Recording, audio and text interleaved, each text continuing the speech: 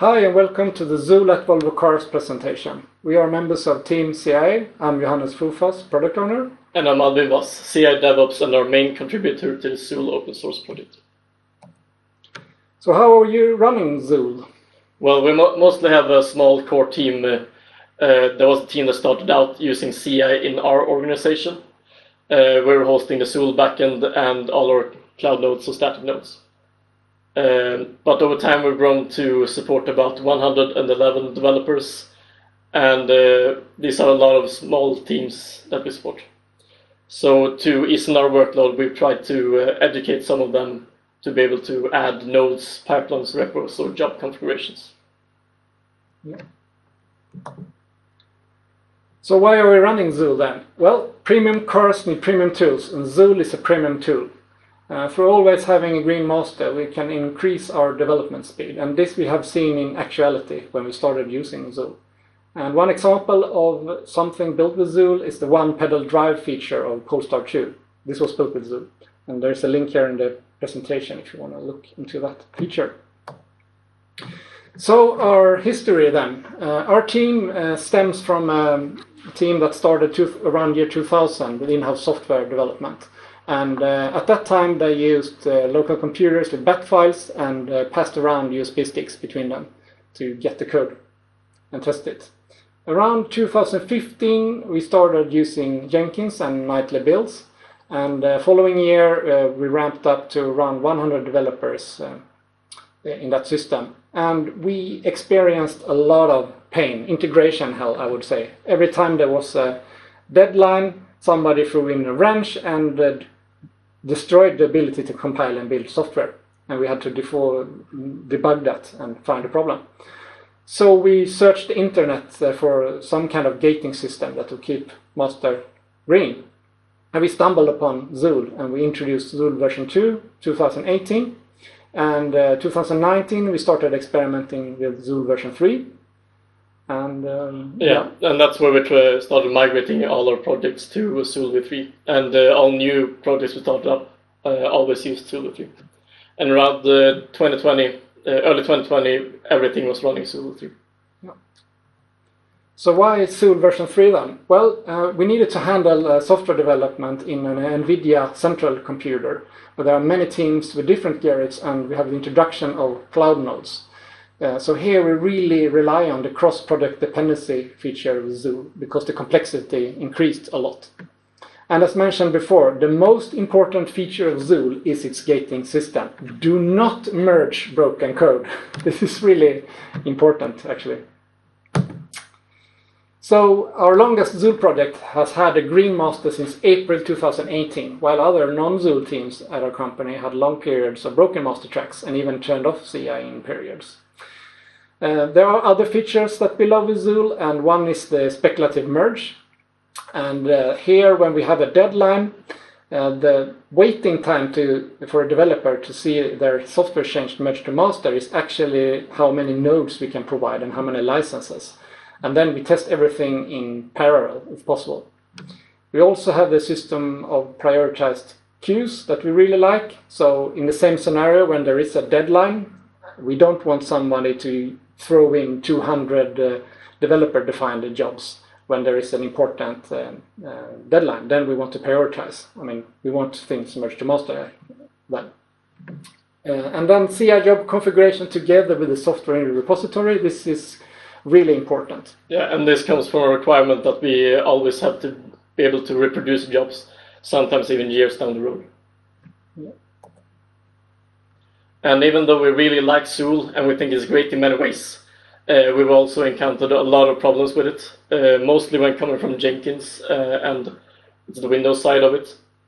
And most of these problems do not stem from us running on Windows itself, but it comes from the software we use to build our software in the automotive industry. And these build tools are often expected to run in a desktop environment, and this is not how Ansible connects to a working machine, since it's starting up a headless environment.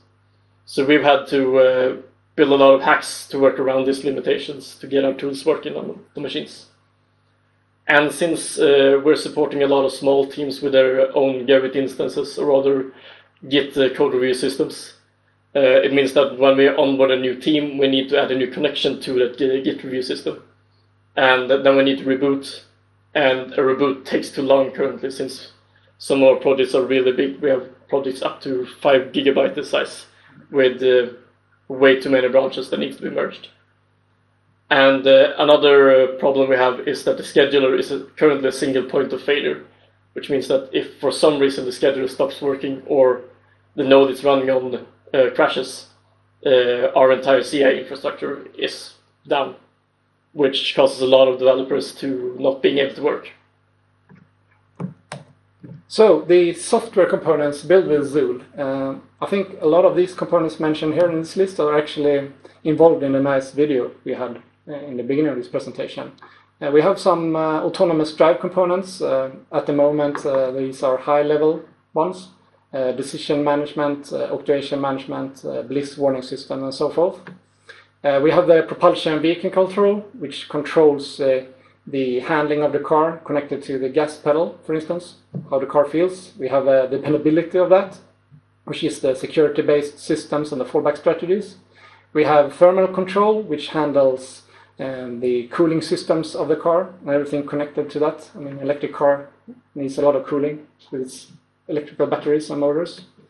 We have vehicle state, which calculates accelerations and with different kind of sensors in the car. Vehicle stationary control. We have vehicle manual lateral control.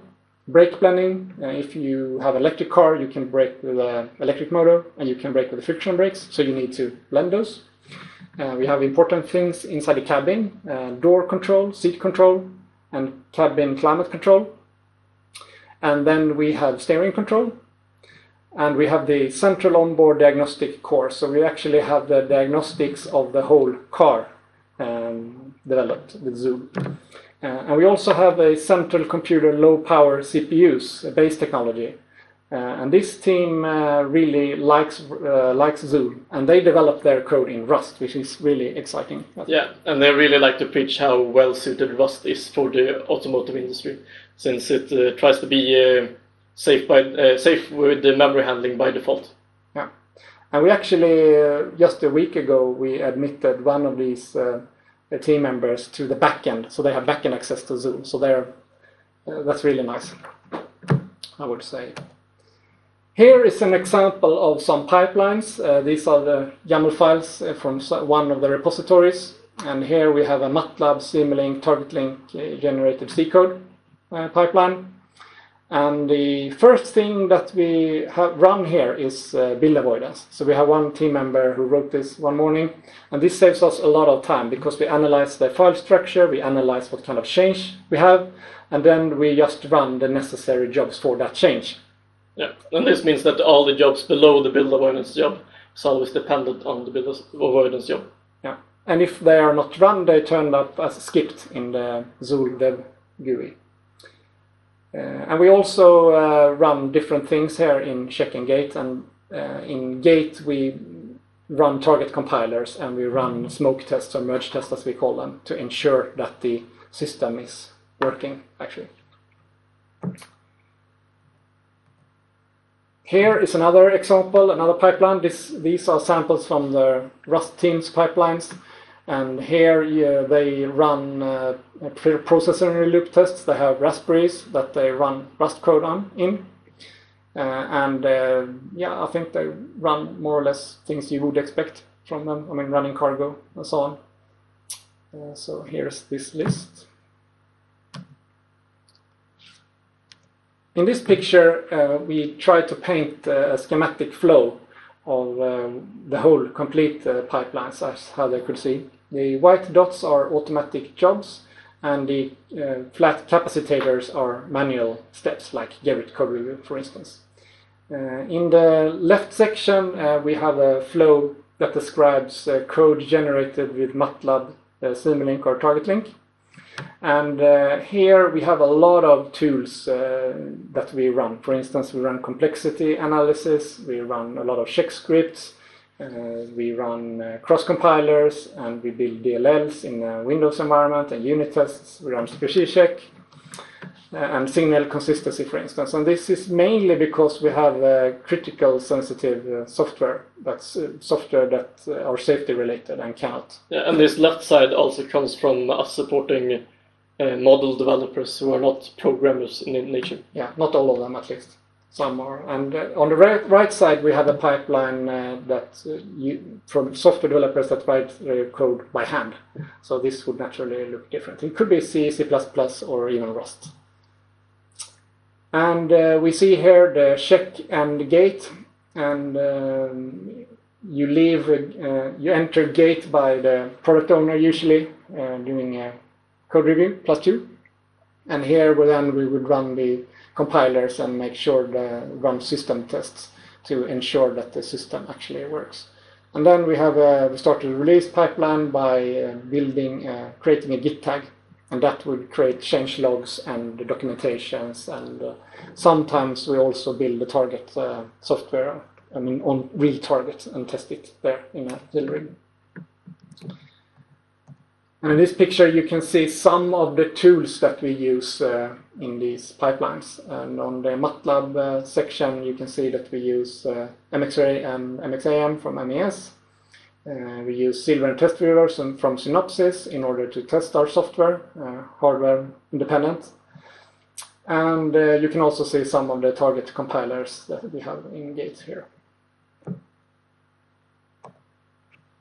So currently we're hosting all of our ZUUL components on static nodes that we got from an IT department. And that means we're not able to start and stop this at will. We're not able to register new nodes or things like that. So we have a set amount of nodes that we're running on. But recently we got access to AWS, so we're starting to use cloud nodes for build jobs and things like that as well. We're also using Artifactory for all of our binaries that we generate during a job. But our current main focus is moving our ZUUL components to cloud. And this is part of our future. I'm currently working on setting up our ZUUL infrastructure in Kubernetes. So we're going to run the scheduler and all the executors and things like that. Try to have a scalability of this, since a lot of our developers that we support are located here in Gothenburg. That means that during the night when everyone sleeps, we're not using our resources, but they're still running, so we're still paying for them. So scalability would be a great way to solve this. And we also have access to Azure, so we're gonna use Azure a lot in the future, we believe. And some of our users are using GitLab, so we want to be able to listen to GitLab repositories as well. User feedback then. Well, some developers were first skeptical, but especially those who work with other CI systems became highly appreciative when master is not broken. Some still miss Jenkins' graphical user interface, and a few, not many at all, don't like Ansible. Yeah. And the part of this Jenkins GUI is that we still have jobs that we want to run with parameters, and that ZUUL does not support this currently. Yeah. So that's done. Thank you very much.